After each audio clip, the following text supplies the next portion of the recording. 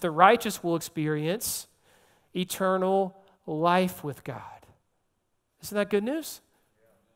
Because look, let's just be honest. God could have left us in a state of separation from him. But he loves us so much that he's made a way for us to know and love him and follow him. And if you are a believer, if you know Jesus, you are counted in this righteous group, and you'll experience eternal life with God. The text says things like Son of Righteousness. And this points to a sunrise. Man, who loves a good sunrise? I haven't been up that early in a while, but I love a good sunrise when I get the chance. Watching the sun, watching the darkness fade away, watching the sun rise. It also says healing in its wings. I mean, healing, eternal shelter and protection from sin and pain and evil. All of that will be taken away. Leaping like calves from the stall. And this just basically means like calves being released from the stall into an open land of freedom to just run around wherever they want. This free sense of freedom.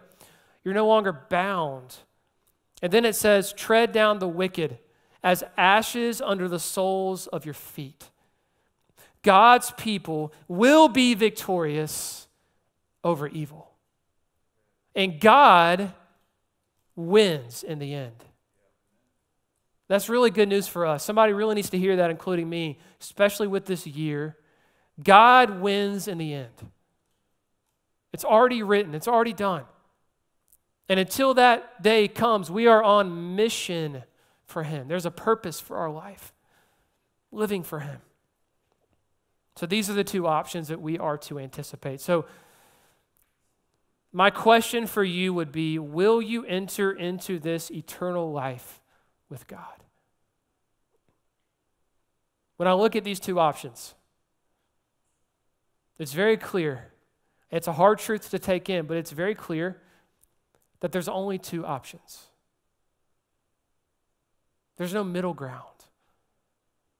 It's either righteous or wicked. And I'm reminded, like time and time again, when I read things like this and take this in, that it is so worth it to be counted in that righteous number. Even when I want to quit and give up and I question, is this worth it? Yes, it's worth it, because in the end, God wins. So my question for you is, will you give your life to Jesus if you don't know him?